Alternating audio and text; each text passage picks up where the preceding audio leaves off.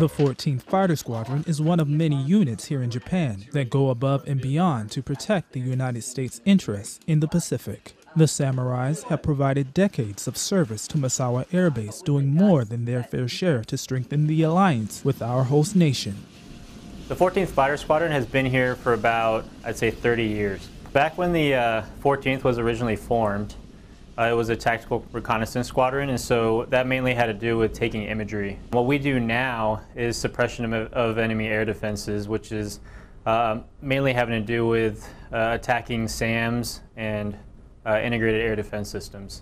The squadron was established during World War II and has played a role in various conflicts throughout its background. Working with the 14th Fighter Squadron is awesome because I work with highly motivated individuals to get the mission done on a day-to-day basis, and it's the best job I've ever had.